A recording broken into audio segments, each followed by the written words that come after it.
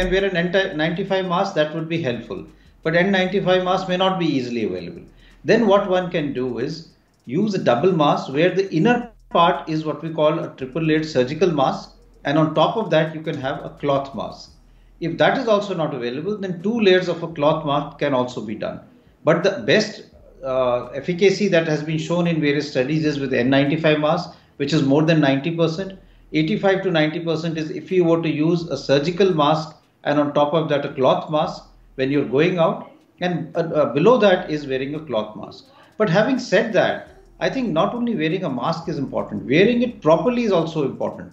So whenever you use a mask, make sure that it tightly fits around your nose and mouth so that air cannot come in from the side of your nose or from the side of your cheek. Because remember, you have to have air coming in from the filtering mechanism of the mask so that the virus cannot go into your nose and mouth. If the air comes in from the side without through the filter, you will get the infection.